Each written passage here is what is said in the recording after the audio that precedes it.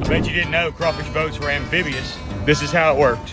These pedals, they run this hydraulic cylinder right here, which turns the wheel right and left, which in turn turns the boat right and left. We use pedals for the crawfish boat because you need your hands to pick up the traps, put bait in them, sort the crawfish. Crawfish boats work with the hydraulic wheel. It also has wheels on the front, so when you get ready to cross the levee, come out of the pond, drive it on land, raise the back of the boat up a little bit. Once you get in the water, lower it down. When this wheel runs along the bottom of the pond, if the pond gets deeper, the wheel goes down. If it gets shallower, the wheel comes up.